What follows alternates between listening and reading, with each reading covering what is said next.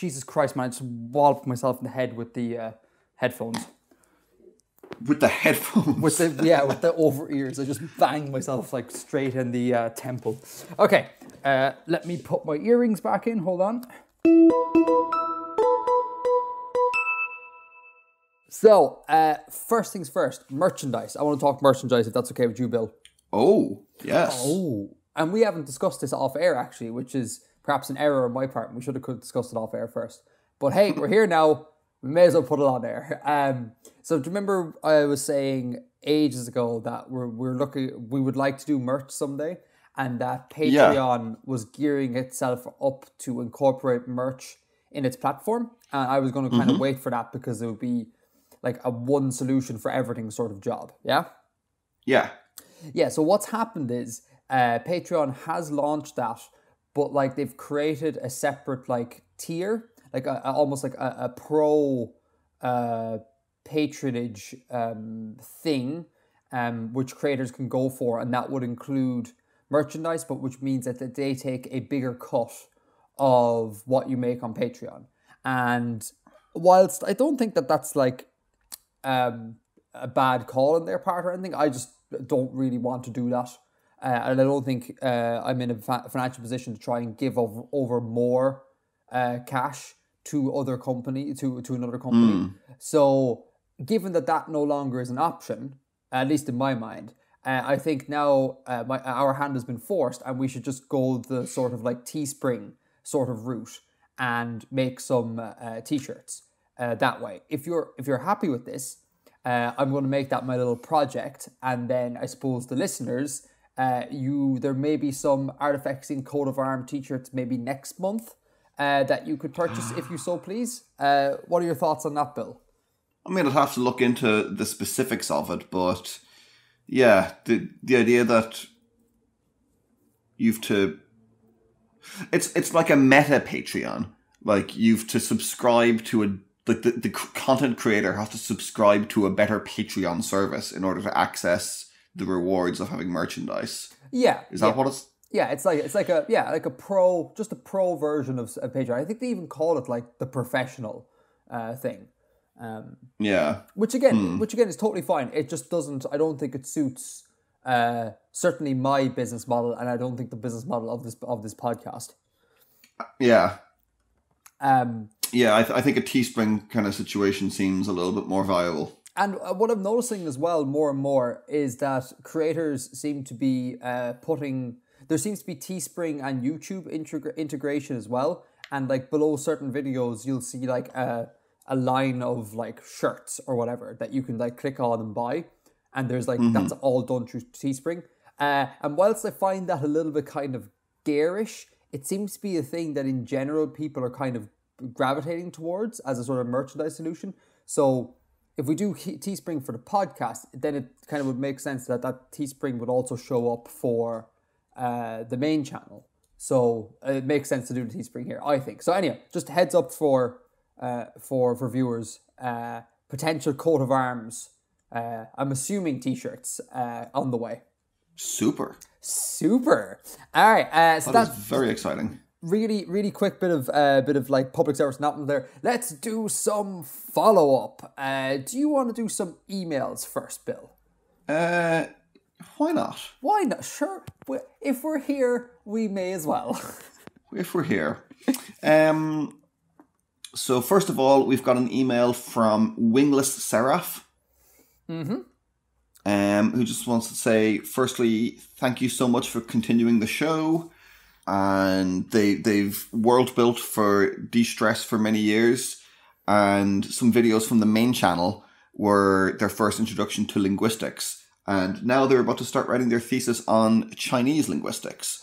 So that's pretty cool. Do you know what? They're not the first person. And it never seems to go the other way. It never seems to be anyone being all like, I was never into geography. But then your videos maybe want to get into like, physical science or whatever. It's always the linguistics thing. And there's been a couple of people who are all like, I'm doing a thesis now. And it's just, it's bonkers. It's bonkers to think that this happens, that you have this like reach. It's crazy. Well, linguistics is cool as heck. It is cool as heck. That is entirely accurate. So they've got a couple of questions here. The first one is, have you considered or come across any conlangs using a logographic writing system? If so, how do these conlangs go about constructing characters? Chinese characters uses a system of radicals, so an individual character is normally made up of several components. I just think this is an interesting concept to explore and haven't seen it done very much, probably because it's extremely time consuming. And on a side note to that, they reckon conlang isn't something that exists in Chinese, that there aren't constructed languages in Chinese media, or those that do exist aren't fleshed out at all. That secondary point is interesting. I wonder, could anyone enlighten us any further on that? Is conlanging a thing within Chinese speculative fictions? I'd broaden that out a bit. Like, is it a thing within like any non-Anglophone speculative fictions, like India, Brazil, all this sort of thing? Because the only conlangs I know of are from people who speak English. Well, Esperanto is... I don't think the guy who made Esperanto was originally an English speaker. Sure, but I was thinking more like Tolkien sort of thing. Like like one's for fiction rather than auxiliary languages. Bingo. And yeah, I can't think of anyone that doesn't come out of the Anglophone world. So if anyone knows some examples, let us know, because that's really interesting. Yeah. And conlang using a logographic writing system, that would be a huge undertaking. It would be cool, but it would be a massive undertaking, and I wouldn't know where to begin to do one. I don't think I have ever come across one. I don't. You any ideas, Edgar? No, I haven't come across anything, and I think it's for the reason that both you and Wingless Seraph state. It's just so time consuming. The difference in coming up with like 20 odd characters for an alphabet and then like hundreds, if not thousands, for a logographic system is just, I kind of question whether it's worth doing it for a conlang. But then again, maybe if we do uncover some Chinese-based conlangs, maybe it's so natural for people who live in China that they would think that it's really silly to do an alphabet and really kind of, restrictive, or, for them it might be really natural to go on the logographic route. Mm-hmm. So the second one was, how do you keep track of the level of technology in a setting? How do you eliminate inconsistencies in the inventions and developments available at a given time in a setting, especially in settings where magic is a natural and scientifically researchable phenomenon? This is a real interesting one to me. Mm-hmm. I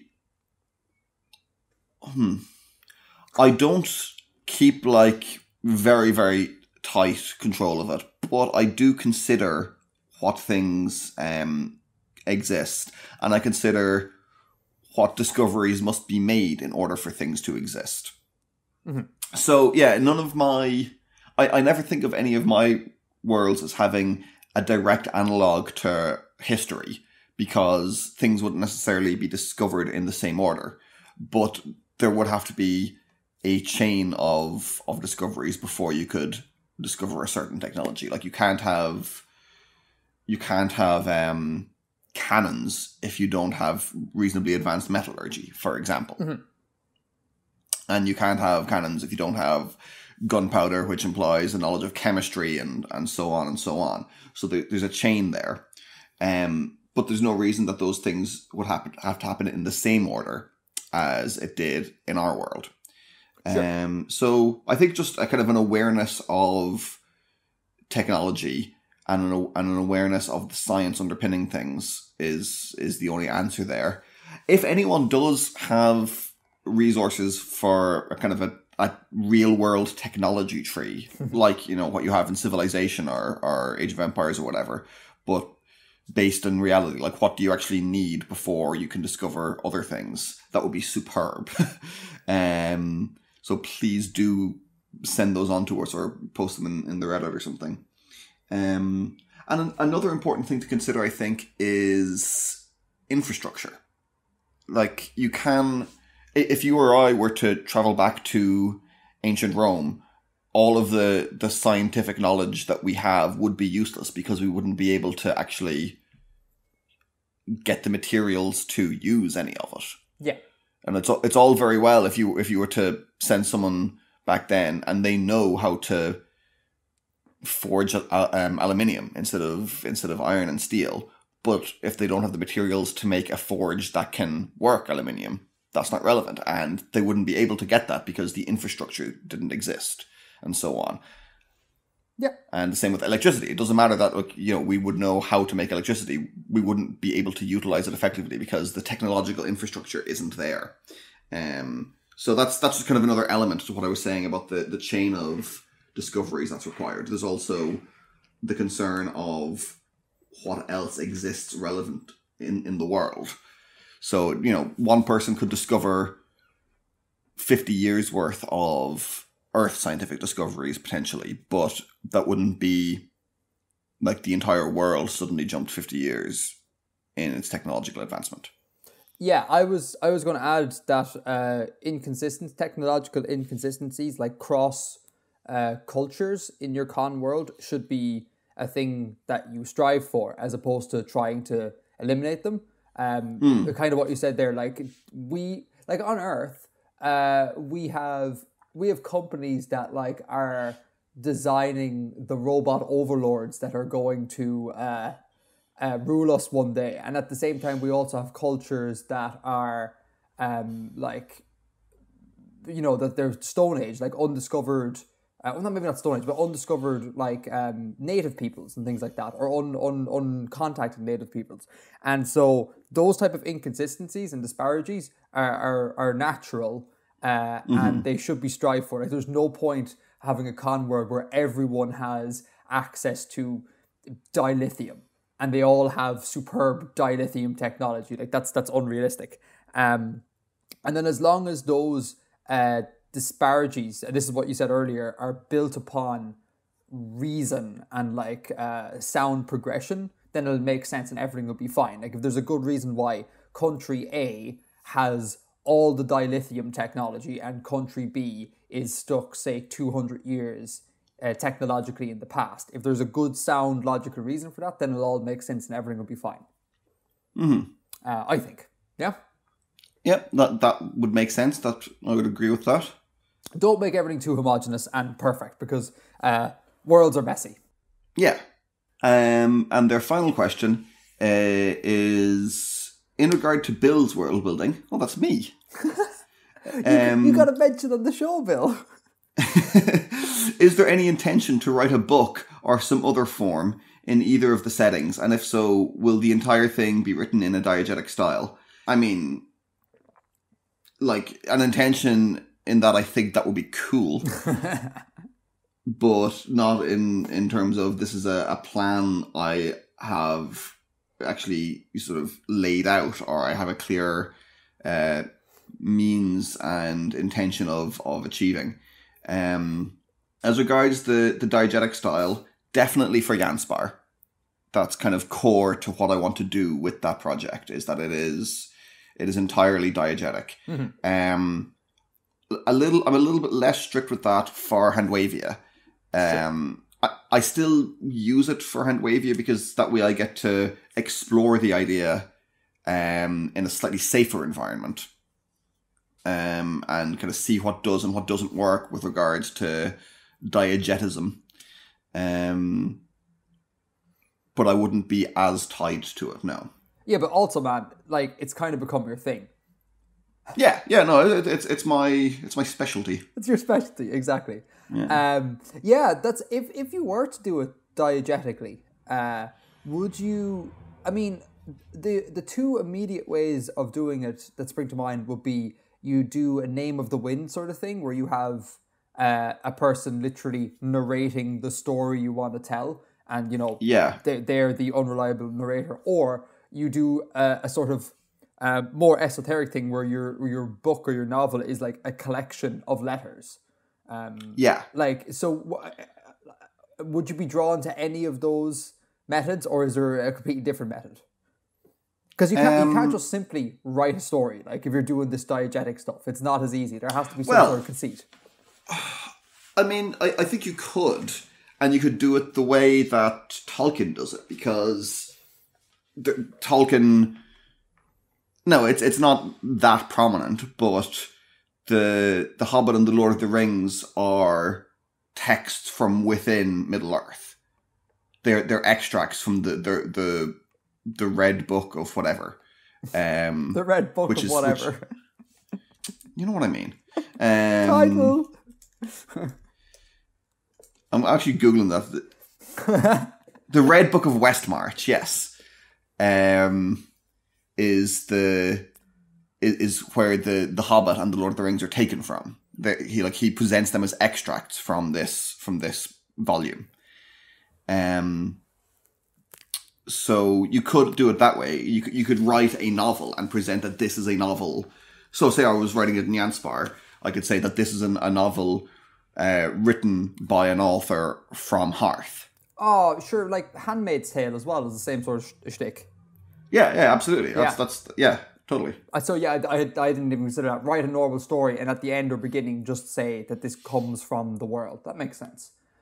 Yeah. I have a question, man. Speaking of diegeses, would that be right? Yep. Yay. Diegesis, I think so. Do you Game of Thrones, A Song of Ice and Fire, is that diegetic? Given that it's told from each character's perspective, and there's a whole lot of flawed narrator, and it doesn't. At least I know it's been years since I read the book. At least there doesn't seem to be a whole lot like I, the author, now am going to tell you backstory of this world. It all comes from the characters, and we get it from many, many differing and contrary points of view. I wouldn't say it's exactly diegetic. No, it's what's that called? It's the third person limited. Third person limited perspective, I think it's called. Oh. Yeah. So the narrator only has access to the thoughts and feelings of the character. They only see it from that point of view, but it's not from their point of view as such, and it's also not omnipresent. Okay. That makes sense. Yeah, I mean, you could maybe make the argument, but I wouldn't say it's the intention that's there as such. Sure. Okay, so it's kind of depending on how you look at it, you might say it blurs the line, but it's not. Yeah, I would say you could say it's a middle ground. Sure. Okay, but it's not like George Martin sat down and was like, "I am writing a diegetic work. This is it." Yeah, I don't think so. Cool. Really quickly, without getting into a massive thing, because we are in follow-up, have you been watching... Spoilers. Have you been watching Game of Thrones? And no spoilers, because I have not been watching it. You've not been watching it. Okay, can you... I don't know... Could you answer this question? Sure, you'll definitely be able to answer this question, because you read most of the books. How do you have any guesses as to how it might end? No. Okay. Do you know what I'm finding? Like, I don't really know or care. I'll just wait for it to happen, and then I think it's more interesting to talk about after the fact. But loads of people are coming to me, and like unanimously, everyone's like, clearly, the White Walker dude, the king, the Night King, he's just going to sit in the Iron Throne, and everyone's going to be dead. And I was like, I get how you're coming to that conclusion, because Game of Thrones loves killing everyone. But like, I think that would be such a disappointing ending, just to be all like, everyone's dead. That I don't think they're going to do that. Like, I think they're going... too nihilistic. Yeah, and it's also not very, I don't know, it's not very engaging. It's almost so monumentally brutal that it's almost like you don't really feel anything. Do you know what I mean? Yeah, it's not very narratively satisfying. Yeah, exactly. But everyone seems to be on board with it. Like, numerous times, different people have been all like, yeah, your man sits on the throne, like Dany and Jon are like the zombies at his feet. And I was like, I don't think so. I really don't think so. But then I don't have anything to offer in retort. I'm just like, I don't really care. Wait to see what happens. Yeah, I'm a full season behind at this stage. The last thing I saw was the Battle of the Bastards. So oh, wow. I need to finish season 6 and watch season 7 and then catch up on this season. All right, so that's one bit of follow-up done. All right, what's our next bit? I'll take this next bit as follow-up. Sure. So we had an email from an anonymous person who wrote in to talk to us about Patreon. So this is going to be a little bit esoteric here, but I think it's really important to kind of add my voice to the conversation around this. Patreon has been under fire of late from everyone, and there's I see an awful lot of like Patreon hipsters who are all kind of like, I'm too cool for Patreon. Patreon's the man. I don't support Patreon. I don't use Patreon, all sort of jazz.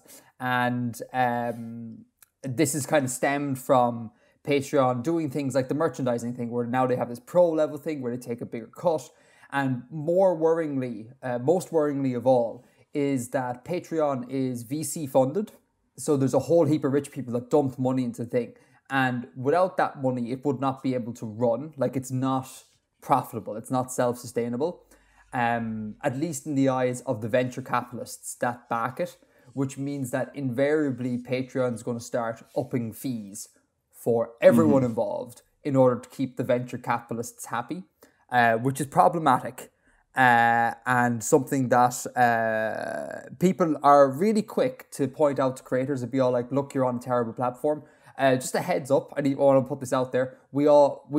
Us creators, we got it. We're keeping an eye on the situation. And if ever Patreon does something incredibly terrible, we will attempt to jump ship and find a different solution. But right now, coming from the world of YouTube and its terrible revenue split with the creators, Patreon is like this golden, wondrous land where they just shower you with bounty and they leave you the hell alone and you just do your thing, get paid for doing your thing, and it's wonderful.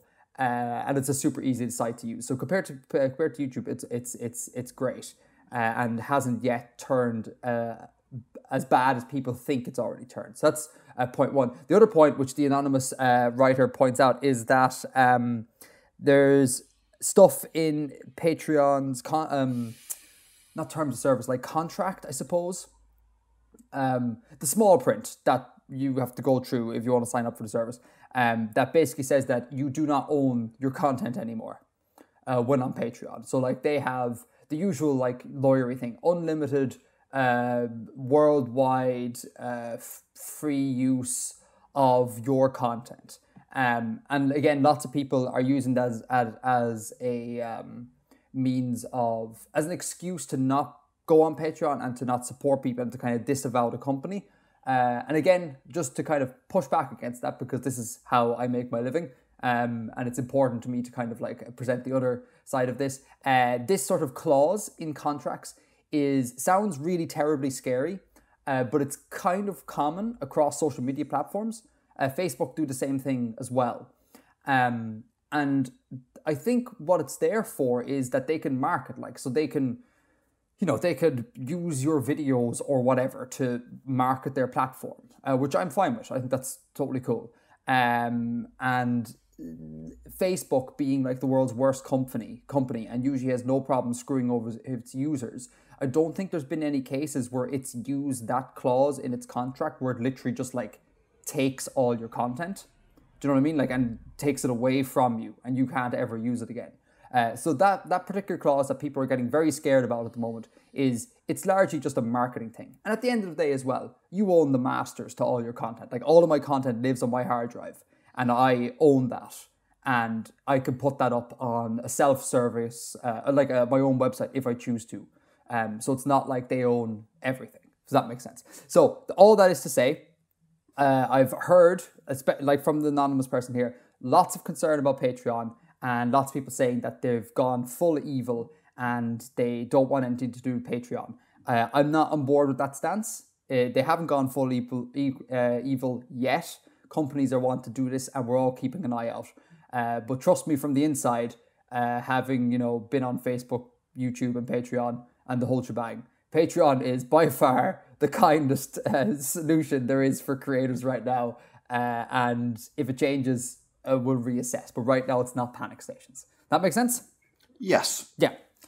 Just to put it out there, because again, there's a whole lot of negativity and negativity that is adversely affecting creators. And that I want to see creators flourish and not be adversely affected by kind of scaremongering. But yeah, so that's point 2. Sorry, very serious non-worldbuilding, but I thought that it was important. Do you want to finish up on the last point of follow-up? Why not? So we got another email from Randall Carlson, proponent of the Younger Dryas extinction hypothesis, I believe. Notable fringe academic, friend of Graham Hancock. What? Alright, so Randall, do you know any of these names that I just shouted at you? Graham Hancock's an economist, isn't he? No, Graham Hancock is how does one describe Graham Hancock? Graham Hancock is a lunatic. Is how it's described. He has very, very fringe views regards to he thinks basically that there was an intelligent, a super advanced civilization that existed however long ago, and it was wiped out by an extinction level event sort of thing. So he's into all of this crazy pseudoscientific nonsense. And I believe this guy Randall Carlson, who we got the email from, is a similar thing. The Younger Dryas extinction is this notion that around 12,000 years ago there may have been, or there definitely was, I can't remember which one, a big event. And people like Hancock and Carlson use it to kind of say, well, before that there was, crazy technologically advanced civilizations, which is, a heap of nonsense. But anyhow, Randall Carlson wrote into the show. We've made it, Bill. Cool. So what does Mr. Carlson want to say? First off, I love the YouTube channel. Watch it before any of their other subscriptions, apart from a Transformer fan channel. Transformer fans are really hardcore fans. I've noticed that recently. It's pretty cool. Are they? Yeah, I've seen a lot of Transformer stuff on Twitter recently, and people who are into Transformers are really into Transformers. Is there new Transformer movies or something? Is there anything that's in the zeitgeist that is elevating Transformers at the moment?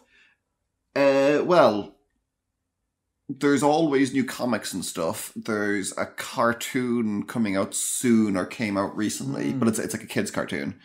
I guess a younger kid's cartoon. And there was Bumblebee recently, which is like a reboot, a film reboot of Transformers. It's not connected to the Michael Bay films. Oh God, reboots. Oh God. Excuse me. Oh God, Michael Bay Transformers. Well, both of those things are very bad. I don't like reboots. I don't like Michael Bay. I didn't like Michael Bay's Transformers. I hate with such an unending passion the notion of reboots. Oh, anyhow, yeah. Sorry. Wipe the slate clean, start over. Well, yeah, but I would say wipe the slate clean, start over, and maybe use an entirely different set of characters, a different time frame. I hate the notion of we're starting this anew, and by anew we mean it's exactly like the old thing with a few changes.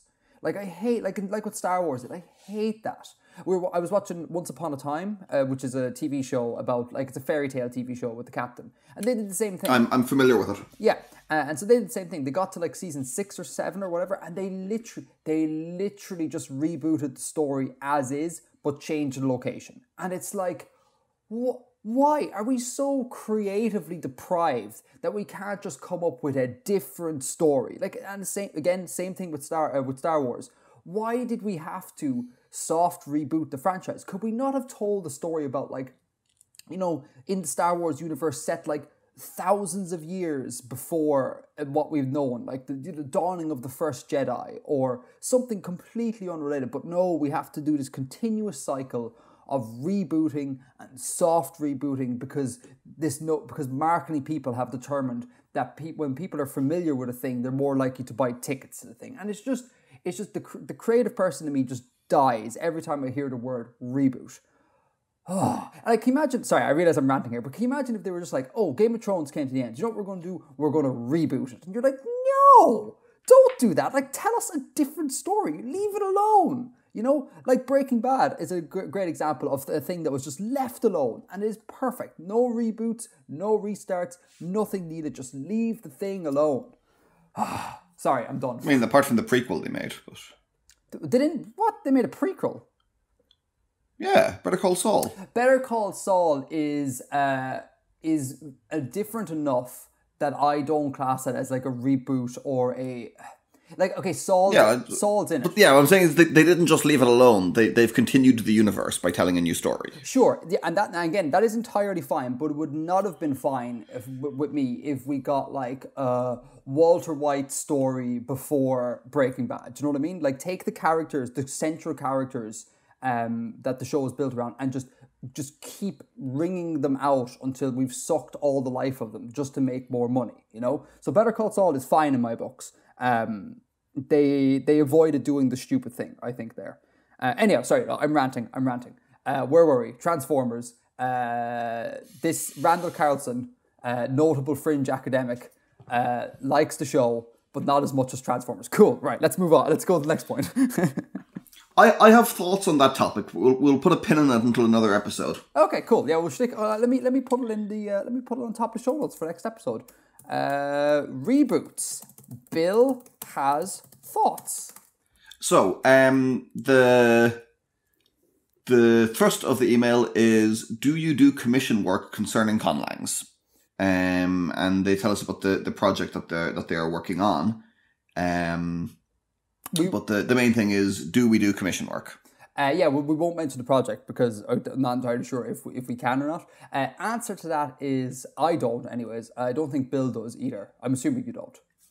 I haven't done enough conlanging to be comfortable doing it commercially. And I don't think, I think I'm actually quite a terrible conlanger. Like, I really enjoy studying linguistics and kind of presenting linguistic stuff and hoping that conlangers will get inspiration from it. I really don't think I'm a very good conlanger, so I won't do commissions at all. But we decided to bring up this email to put it out into the Artifexian sphere.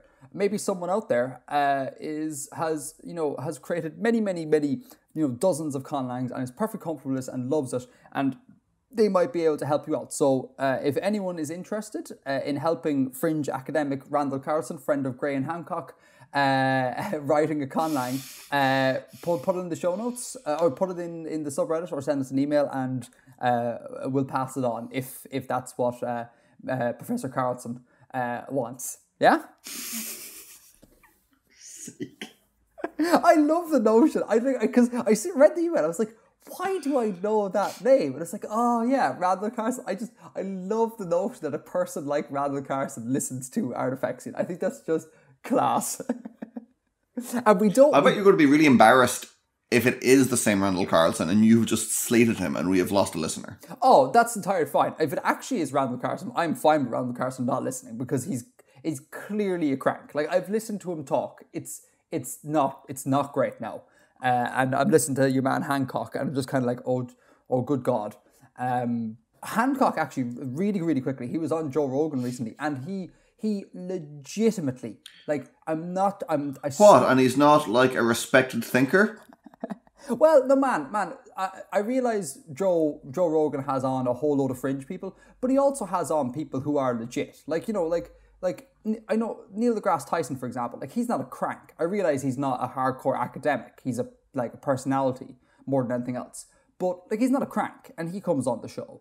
And, like, he has, sports people who are genuine, leaders in their fields on. Like, yeah, I don't think just because you're on Joe Rogan means that you're automatically kind of a looper. If that makes sense. I would not say that. Sure. But yeah, he was on Joe Rogan, and, like, I'm not paraphrasing him here, and you can go find the bit in the latest one that he was on. He legitimately was all like, we cannot outrule telepathy when it comes to investigating how the ancient Egyptians were able to build the pyramids. He was like, they shouldn't have been able to do this. We don't know why they were able to do this, and we can't not say it's like telepathic extra sort of cognitive abilities. And I was like, holy shit, he just advocated for ancient Egyptian magic being a thing. And I'm like, I couldn't believe it. Like, I was like, children wouldn't even say these silly things. And here is a guy who's like supposedly a respected investigative journalist, and it's just like, the lot of them with the whole crew, like Carlson and Hancock, they're just awful. But I'm sure our Randall Carlson is a great person. I mean, it is cool, though. Like, from a world-building point of view, it's cool. And this is one of the reasons why I continue to kind of listen to these type of people, is because, like they're essentially really great storytellers. Like, they have come up with a really interesting story about the world, which is utterly untrue, but really interesting. And so I listen to them. But at the same time, I can be all like, this is not science. And what you're saying is not accurate, and it's not reflective of the world. And I think that's important to do when listening to them. Like, it's important not to get sucked down the rabbit hole and be all like, yeah, Mr. Carlson, Mr. Hancock, you are dead right, because they are not. They are dead wrong. Anywho, I want to apologize to everyone for the rants. I don't know if the rants will stay in the show, but there's at least 2 or 3 in there that I did in this very short follow-up section. Sorry to everyone. Let's all short 40-minute follow-up section. By our standards.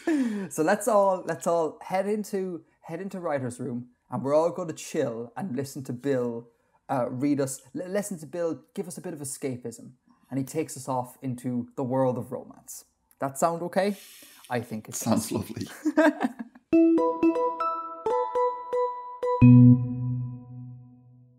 So, as Edgar said, we are returning to romance again. And once more, this is a document, rather than last week when last episode, when I provided a map. Again, this is me reading out a document from within the world of romance in the Handwavia setting. Cool. 2. Office of Special Trade. I am forwarding these accounts under the general order pertaining to your office. A number of singular events have occurred in this region in recent days, likely of common and potentially hostile origin. I shall proceed directly with a reproduction of the relevant reports, altered only to clarify relevant information regarding locations and other local details.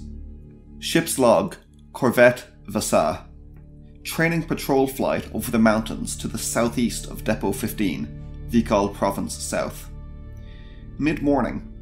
Human figure spotted traversing a mountain pass, a route known to our navigators but considered unused.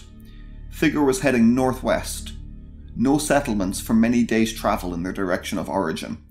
Dangerous creatures known to inhabit this area. Entry log, Uple Village, adjacent to Depot 15. Description, male, short, broad build, dark-skinned, clothing of unknown origin. Stated origin, Anshas. Stated business, nomadic trader. Name, Tal Eli. Effects, assorted bags containing objects of minor value. No contraband discovered. Entry and processing fee paid. Supplementary notes. Entrant arrived on foot from a southerly direction, travelling alone. Disciplinary log. Runner Lutyal. Junior Gunner Arbe. Charged with drunkenness, failure to present. Sentenced hard duty 12 days. Rated hand Sian. Charged drunkenness, gambling. Sentenced hard duty 20 days, half pay 20 days. Rated hand Yolin. Charged brawling. Sentenced confinement and corporal beating. Unrated hand Petty. Charged drunkenness, insubordination. Sentenced hard duty 30 days. Lieutenant 3rd Class Enthia. Charged drunkenness, failure to present, loss of company property. Enthia did not present for duty at this noon's assembly of crew. Was found in a distressed state in Uple village, speaking incoherently and not responding to orders or threats of disciplinary action. Was found to no longer be in possession of company-issued items of rank. Witnesses report her speaking to and drinking in the presence of a trader recently arrived in Uple, described as a short man of unknown origin.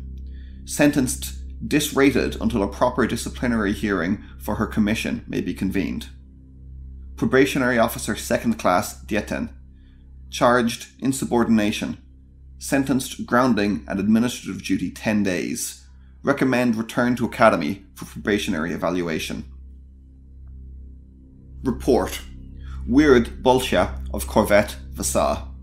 Having spent the evening engaged in calculation and preparation for the vessel's upcoming long-distance patrol, and being scheduled to remain as the overnight duty officer aboard the ship while in depot, I took a short walk around the shipyard to refresh my body and mind before assuming this duty. Upon this walk, I happened to pass a number of ships recently seized, undergoing maintenance and processing. I observed that a member of the guard tasked with securing this region of the yard was lying on the ground at his post. Upon closer examination, he was dead, with a wound in his side, though no damage had been done to his clothing.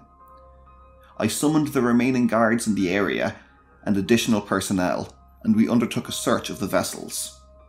No assailant was discovered. However, aboard one of the seized vessels, lately known as the Senan, a previously undiscovered compartment was found in the hold, cunningly hidden in the structure of the vessel. Though this compartment was empty, my findings indicate it recently held an item of significance and value. These are the documents relevant to the matter at hand.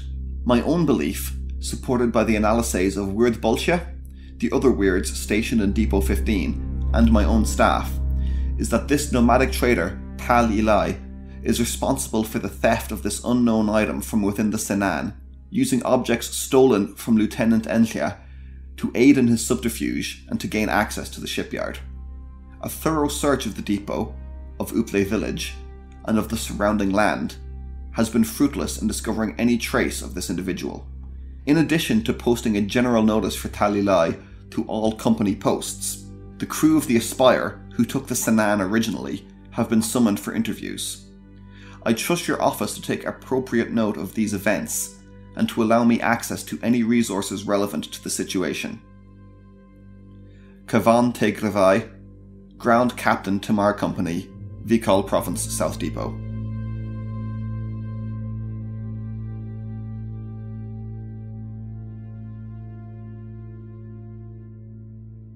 Cool. Very cool. All right. I have questions. Excellent. Okay. So first of all, just general overview. I'm assuming the last paragraph is just like a summation of what came before. Yeah, straight up summation.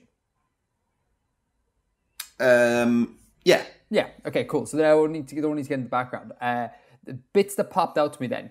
In reverse chronological order. Vikal Province, right? Mm-hmm. Was that on the map? It was. It was. Do you remember where? Just give me a compass location as to where it was. Fairly central. Fairly central. Okay, cool. So it's to the south. It's kind of to the immediate south of the Spires kind of region. Yeah.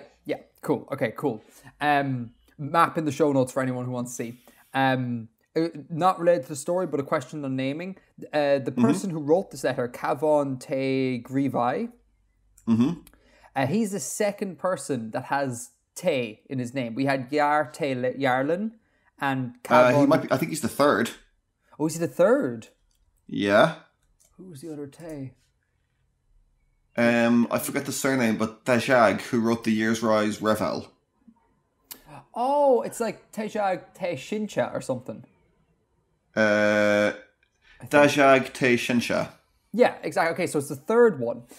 Question then on the Te in between the first, what I assume is the first and second name. Is that like a son of, like Mac or O in Irish? It is an indication that it's a family name. Yes. Sound. Okay. Cool. Very cool. All right. It is not son of, but it's kind of family of. Belonging to the Grivai clan or whatever, that sort of thing. Yeah. Cool. Very cool.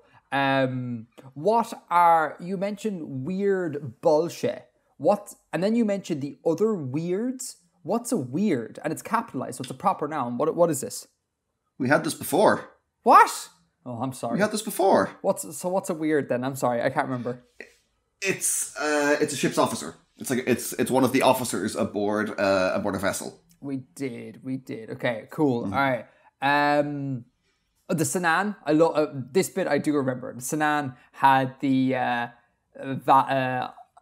item of value in it, and now we know that it may be with this Tal Eli person, which I think is cool. Really enjoy that. Be interesting to see what that is. There's no clue in this text as to whether it's what that is, but I hope we find out one day. What is a Corvette? Like, not the car. It's a small vessel. It's like the size of ship, kind of under a frigate. So it's a kind of a small, fast armed vessel. Okay, cool. Do you know if the car is named after this? Presumably, yeah. Oh, I didn't realize that was a naval term. Cool. What is a rated and unrated hand? So they're just kind of non-officer ranks. So it would be like being an able seaman or a landsman in a historical sailing vessel. So a rated hand is someone with experience of working aboard a vessel. An unrated hand is someone without experience of working aboard a vessel. Oh, okay, cool. Did you make this up, or is this are these actual proper nomenclatures? No, it's like based on being an able seaman versus being a landsman. Okay. But I made up that specific terminology. Okay, cool. I'm going to assume I should instead of just asking you these questions, I should have read out the bits that are relevant. Apologies, listeners. About midway through the text, you write here disciplinary log runner Lotiel. Lotiel, yeah. Lotiel. Runner, I'm assuming then, it's capitalized again, proper noun. I'm assuming that's like Corvette, that's a designation of ship. Yes, exactly. Okay, so you said a Corvette is like a small armored or small military type, fast military type thing. What's a runner in relation to that? A runner is more like a courier ship. It's more like define courier ship. So like it's fast and not heavily armed, but it's for getting messages quickly between places. All right, so would non... So like it carries the mail. Right, so non-military organizations would perhaps use runner ships. Potentially as well, but this one is belonging to the Tamar Company. Sure. Okay, cool. I marked down Tal Eli. Just because I thought I today for reasons, like YouTube rabbit hole, I got listening to Israeli music artists. And just Tal Eli sounds really Hebrew. I just thought I'd note that. I just thought it sounds really cool. It's a very nice name. Cool. And then what else have I got here? I got the Corvette thing again. Depot 15. I'm assuming there's not a whole lot with Depot 15 other than it's a depot off this village in the province of Vikol. Vikol, yeah. There's nothing of note there, is there?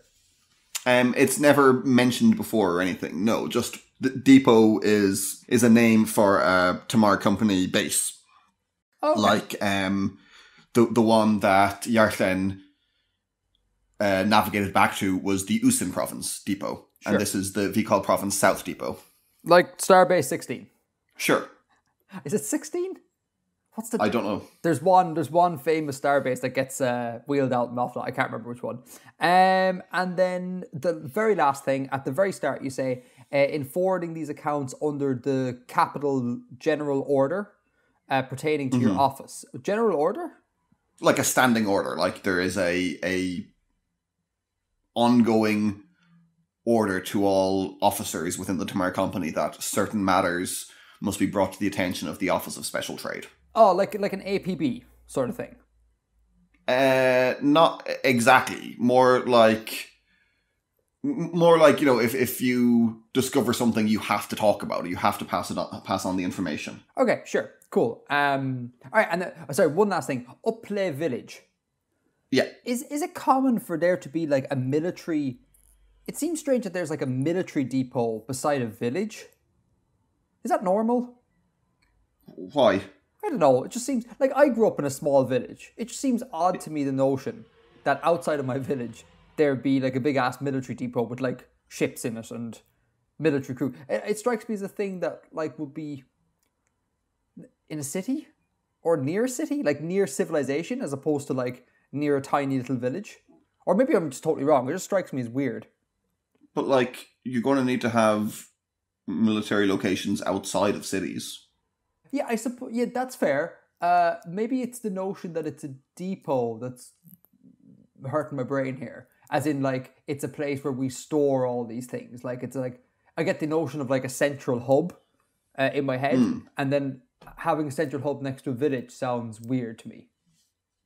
It's like, this is an outpost for the Tamar Company. I see, when you frame it like outpost, suddenly I'm like, oh, that makes sense. But a depot strikes me as a bigger, more centralized thing. That's just the name that the Tamar Company use for their outposts. Sure, and again, I'm just like being all like, this is what I think about the thing. Yeah. I have a criticism of the work. Let me just clarify about the depot thing first. Like, there would be smaller ones further out, but this is kind of like it'd be like maintaining a port in a foreign nation, kind of. Or like maintaining like in the days of colonization, that you would be able to resupply in South Africa before sailing to Australia if you're coming from Europe. Sure, yeah, that makes sense. So it's an outlying location, but it's still like it's reasonably well stocked and stuff. Cool, that makes sense. Criticism of the the village is like it wasn't put there because of the village. There kind of happens to be a village there, and the village has kind of done okay economically because of the presence of the base. Right. Okay. So the base is kind of feeding the village. That makes sense. Yeah, they're kind of feeding each other. How big's the village, population-wise? A couple of hundred, probably. Couple hundred. So like exactly like my hometown. Isn't it weird? I sometimes think about that, and like I'm like, I come from a town. Like at the time when I was growing up, it had like 700 people in it. Like that's weird. That is weird to me. Now that I spend all my time in cities, like I live next to 1 million people, and that seems normal. And the notion of when I go back home, and it's like there are but 700 people here is just strange. If you say. Just an observation. Anyway, criticism of the work. Go for it. And usually I'm all like, it's great, and it is great. I think you shouldn't have put in the last paragraph, man. No, the last for people listening, the last paragraph was the bit where Bill, where Cavon, who is writing this letter or this like bulletin or whatever, he basically summarizes the state of affairs that is kind of outlined in the body of the letter. And I get why you're doing that because it makes sense in letter form, but it would have been so much better if that wasn't included and we just had to piece together how these incidents linked up, do you know what I mean? And not have the writer basically tell us.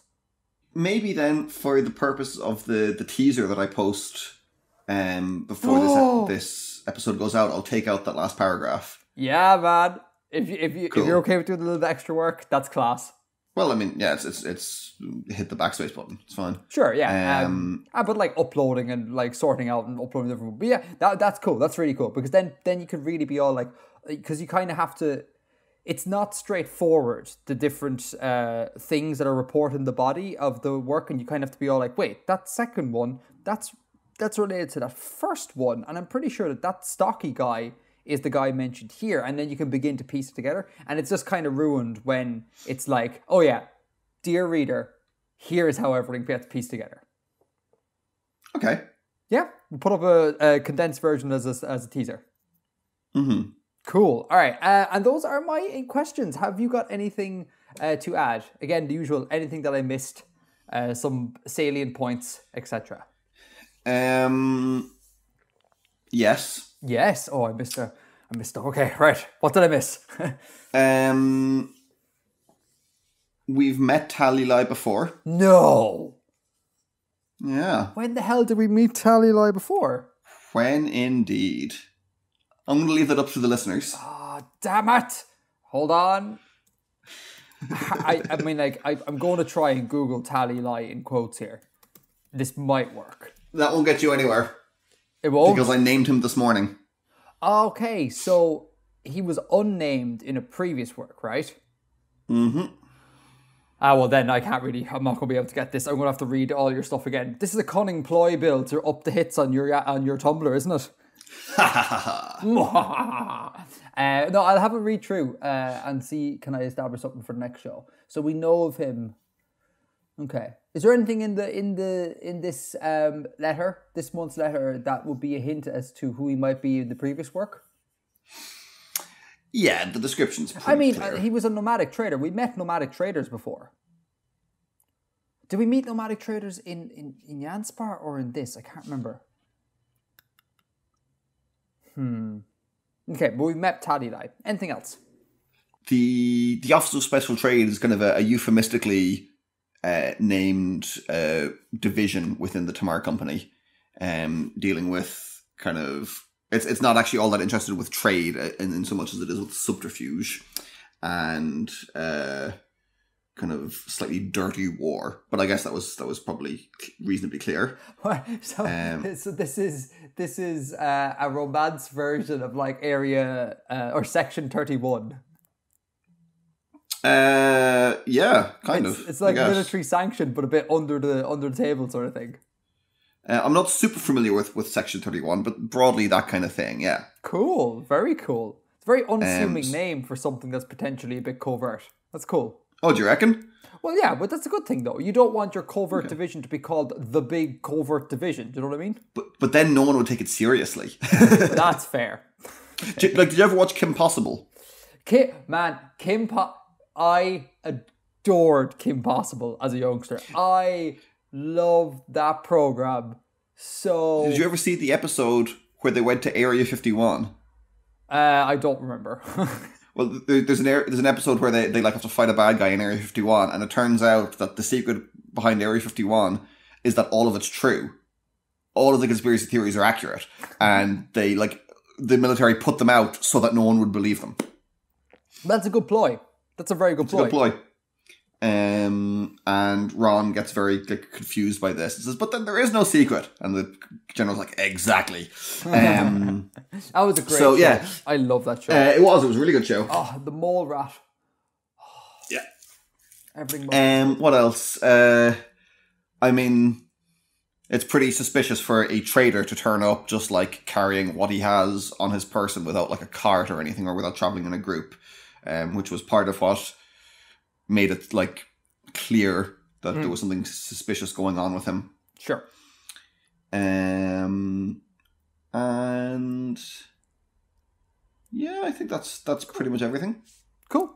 I like it. I think I particularly enjoy the variety. Like one month a map, and the next month like not even a piece of prose, because it's not really a story. It's like a bulletin. I really enjoy that variety. And sure, next month if we go back to regular prose, that's great as well. So props, really enjoy. Yeah, thank you. What I'm going to do is I'm going to upload just the documents. I'm not going to put the opening or the ending paragraph. I'm just going to upload the four documents. Bingo. And then maybe re-upload them with the beginning and ending bits after the episode goes out or something like that. Yeah, or we'll link both in the show notes, say, or whatever. We'll find a way. It'll be great. Yeah. Cool. Shall we crack on to my stuff? Yeah, let's. All right. So real quickly, I actually don't have a whole lot to say this month. I just released a video called Tense Aspect and Mood in OA. Or at least I think that's what it's called. It went through like 3 or 4 name changes, and I kind of don't remember what I settled on in the end. But have you seen the video? I have seen the video. As always, have you got any things to point out before I address one point that I think was pretty salient that came up in the comments? There was one thing that I didn't fully follow. I'm actually going to look at the video real quick. Do it, man. I love them views. Don't close the ad.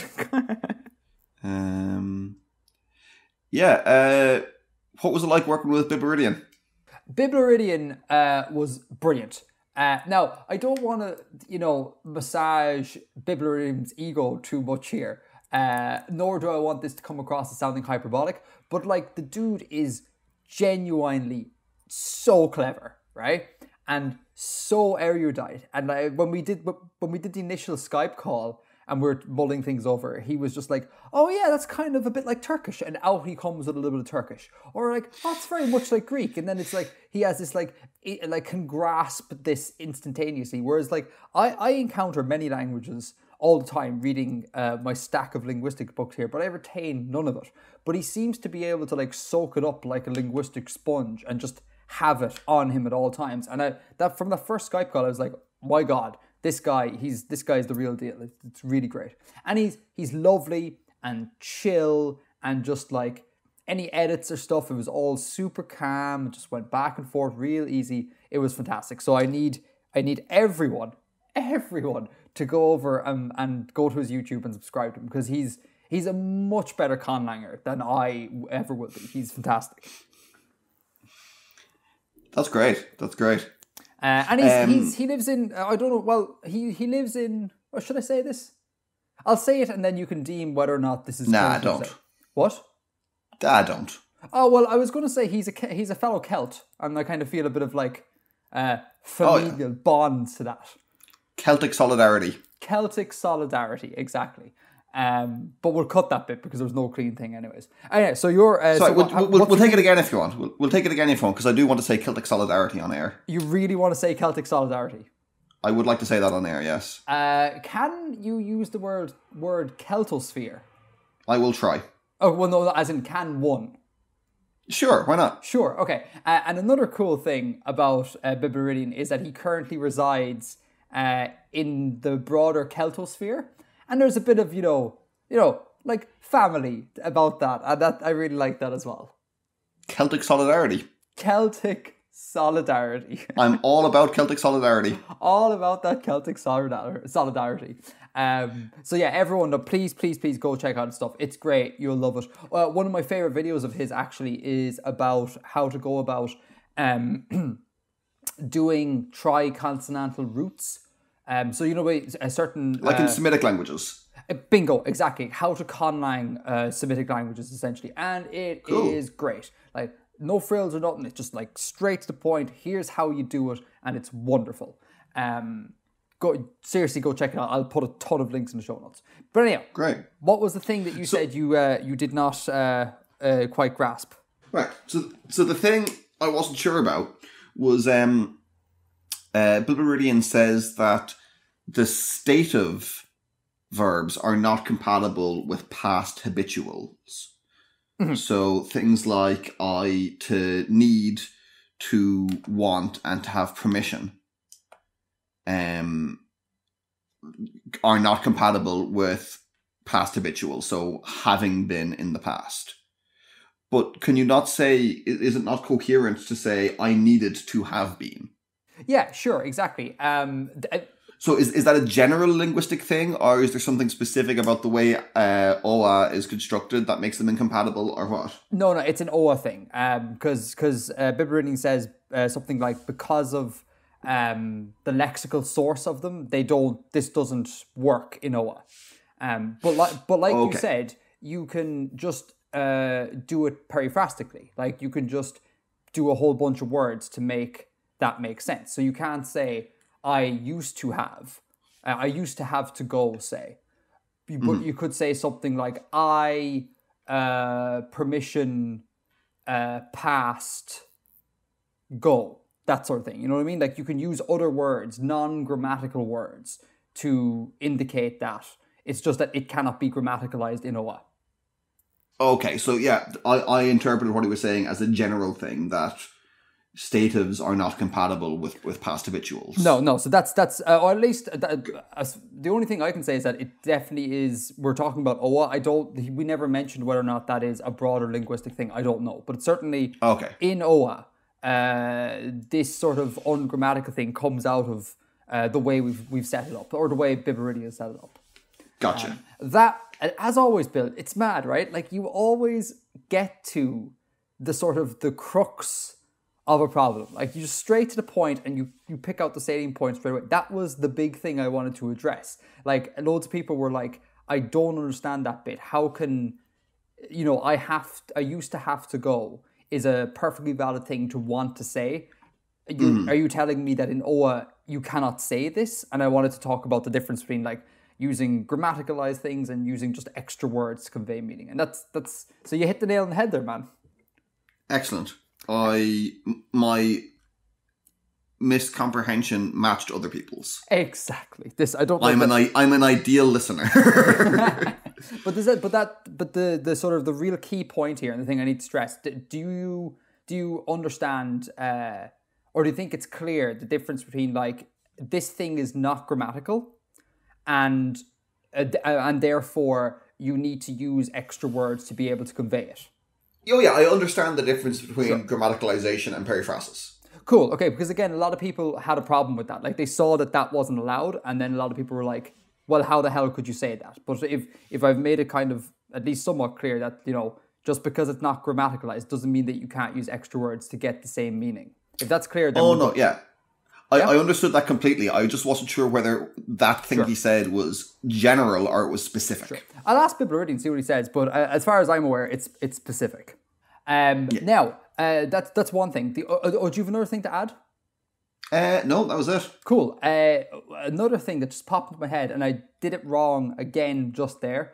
Apparently, or not even apparently, the word periphrasis is not pronounced periphrasis, and this blew both me and Biblioridian's mind. Hold on. I'm going to look it up. Okay. Periphrasis. Peripherous. Ah, yeah. So I didn't see or I forgot how to interpret the stress marker there. Periphrasis. It's weird. It's so difficult to pronounce, and apparently that's the correct pronunciation. And I have never heard anyone pronounce like that. Everyone I know says periphrasis, and I think it's because if the word periphrastic is pronounced periphrastic, but it's here. Yeah, but it's periphrasis or whatever the hell. And I'm just like, and do you know what? I'm actually shunning that. I'm like, I don't care. It's periphrasis. Just let's make that a thing, because that word periphrasis is so difficult to pronounce. It's awful. Looking at Wiktionary anyway, it says periphrastic, not periphrastic. It's an I, not an E, the second vowel. Oh yeah, no, sure, but it's not periphrastic. It's not peripheristic. The stress is on the third syllable in periphrastic, yeah. Right, yeah. So like, I getting vowels wrong in the middle, I'm sure it happens, but this is all about the stress sort of thing. The stress, yeah. Down with that stress. It's both for me. You what? It's both for me. I'm shocked by both of them. I'm just down with that stress. Like that stress, I don't want that to exist. From this point on, I'm petitioning that the word periphrasis become norm. Like everyone says anyways, and this periphrasis nonsense should be banned. Like it's just so awful. And now that I know this, I listen back to the video and I'm like, every time we say periphrasis, it's just wrong. It's not wrong. So I just wanted to point it out. No, it's not a big deal because I don't... pronunciation errors are not a big deal in my bag. As long as we can understand what we're talking about, I don't care. But it's just, I've never had so many people pronounce it so wrong. And no one knew. It's not wrong. It's just different. We have no truck with prescriptivism on this podcast. Yeah, exactly. Well, no, actually, no, I'm going to be prescriptive here. I'm going to prescribe that it's periphrasis and that's it. Okay, and then, so last thing on the Tensastic Mood and Oa, or not even on that, but inspired by it. I think it's pretty clear that I'm going gung-ho with the collaborations at the moment. Yep. Because there's a lot of there's really good new YouTubers springing up, and I really want to like help them out, and also I just want to work with people because it's a lonely career sometimes. This YouTube thing outside of this podcast with you, Bill. I am now kind of at my end with collaborations. Like I don't know of any other creators that aren't like mega huge. They don't have like mega huge channels that I could work with. So I wanted to put it out. Does anyone have any suggestions of people I could potentially reach out to? Sane suggestions. Like everyone's like David Peterson. Like I'm never going to be able to work with David Peterson. Like he's too busy off doing Game of Thrones, right? So if anyone has an idea of similar YouTubers of similar sized channels, drop them in the subreddit and I'll go investigate. I'd love to find out some more. Sure, yeah, that'd be great. And that's all I have to say about Tense Aspect and Mood. Finally, after like 9 months of doing videos on verbs. Yeah, I'm really happy to see like more Oa as always. Yeah, everyone was saying that, but I need to stress this. Always, like, it's never my intention to make the linguistic section of Artifexian be like, here's my conlang, here's what I'm doing with it.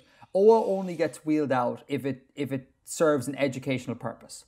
Like in this instance, it was a great way of summarizing the information in the previous three videos on verbs and showing how to put it in action.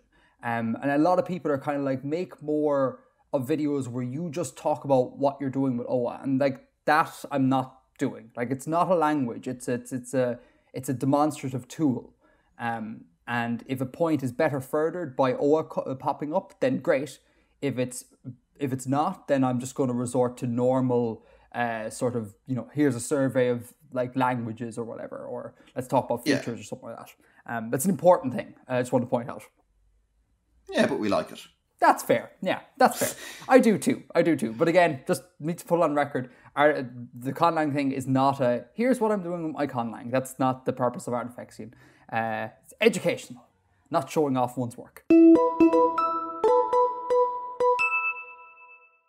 Green room, the room of greenness, the Emerald Chamber. Okay, last Pay week... no attention to the handsome podcasters behind the curtain. Oh, Bill said I'm handsome. Anywho, so last month, you told us all about your adventures in South America. Mm-hmm. And we didn't get a chance to do Bank of Artifexia. And I would like to do that now because, as always, I am incredibly grateful to the people who ship money to me from around the world, and I don't want it to go unnoticed and unnoted, yeah? Mm-hmm. So first things first, before that, actually, I sent you a link in the Google Drive earlier of a map. This is going to be on the website if anyone wants to check it out, and in the show notes. It's essentially just a map of all the countries that I have received money from. Oh, cool. And over time, I'm going to try and scratch the entire thing off. So have a look at that, head on over. And if you happen to have, I don't know, like say Mexican money or something, and you feel inclined to like want to help out the Bank of Artifexia, please do. It would mean a lot, and we'll talk about you on the show, and you'll get a bit of airtime. So have a look at that, yeah? Yeah. Now, I received loads of money from people who want to be anonymous. So I'm just gonna thank them anonymously. Just like, thank you for what you gave. It really means a lot. I won't go into more detail because they did specify anonymity. A person who did not specify anonymity is a friend of the show, Cool Mayor. Oh. Cool Mayor of Artifexian Coat of Arm Fames, which will hopefully be on a t-shirt sometime soon, who gave to the Bank of Artifexia $5 Zimbabwean dollars, and 2 South African Rand notes, one from the 1970s and one from 2018. So a bit of history there. And again, I am so appreciative when people give money that is no longer in circulation, because that's valuable. Like, and people are actually giving me something valuable, which is stunning. And like, I do not take that lightly. And thank you so much, Cool Mayor, for sending it over. You can check the show notes. You can go check them out. I particularly find the South African money fascinating because you can see in the 70s that it's like there's colonialism going on there, and then in the 2018 one, it's just a completely different vibe, and you can really like see the history of the country in these two notes, these 2 items, and it's just fascinating. It's absolutely fascinating. I wonder who that is on the 1 Rand note. Let's find out. He looks like standard antiquated white dude, to be fair. Oh yeah, no, that is some 1600s stuff.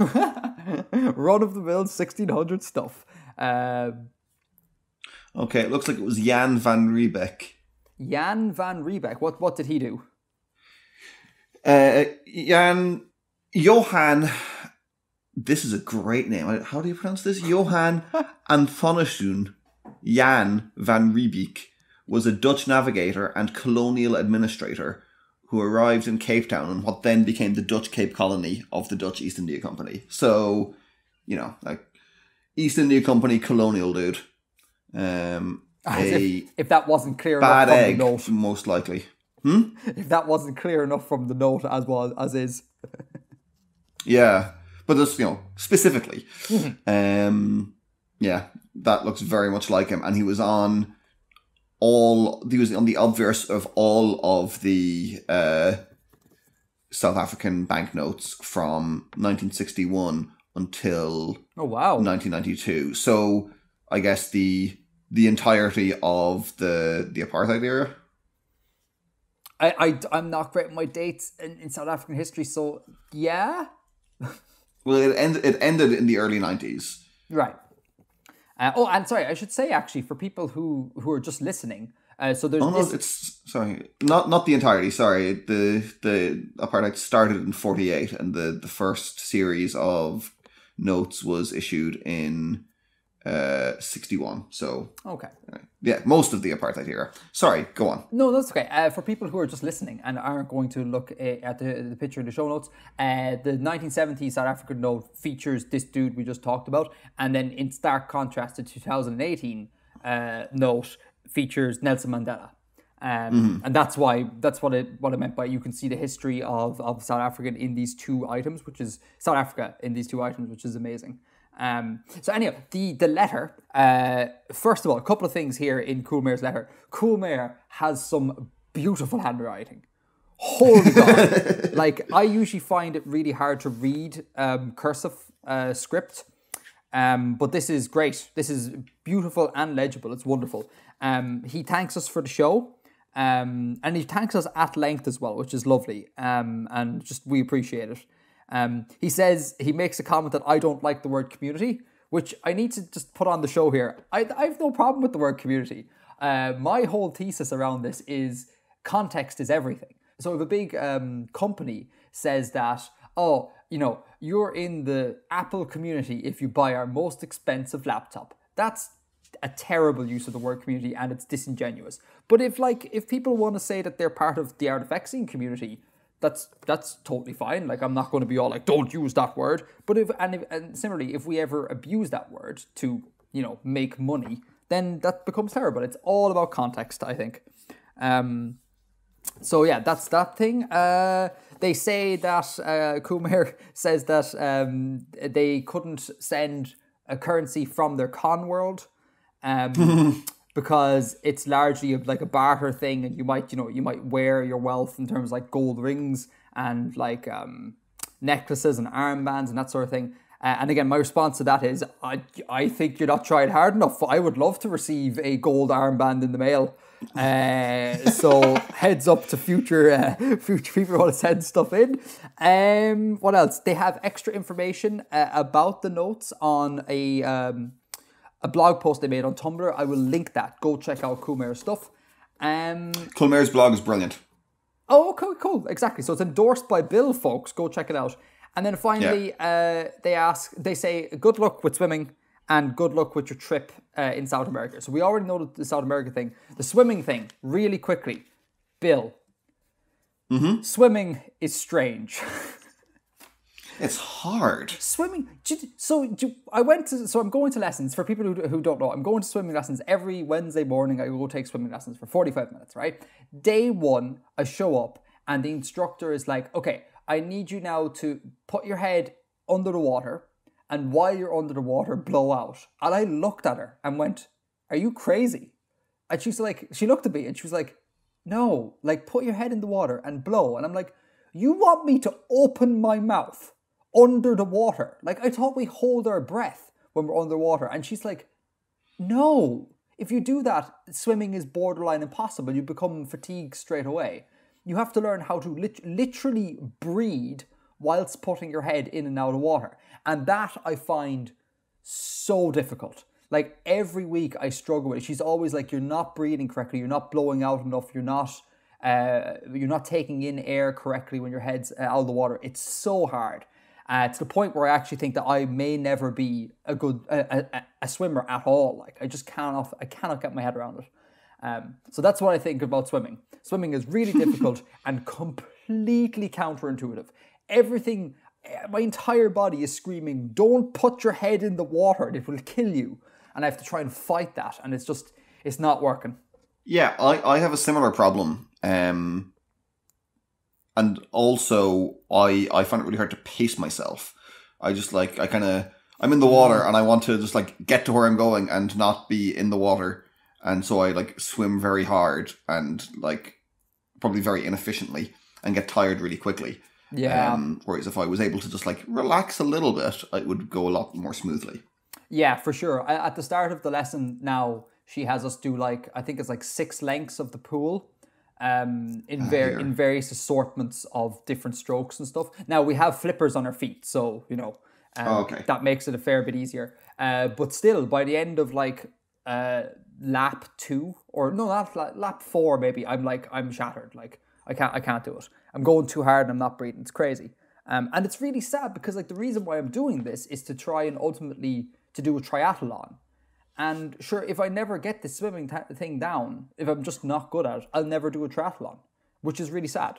But hopefully it'll work out. I figure it can't be impossible to learn it as an adult. It'll be grand. I'll just need to keep positive and be fine. So that is this month's Bank of Artifexia. Thank you so much for everyone who sent in stuff to the anonymous people, and thank you so much to Cool Mayor. Go check out the map. Go check out the notes in the show notes and go check out Cool Mayor's blog.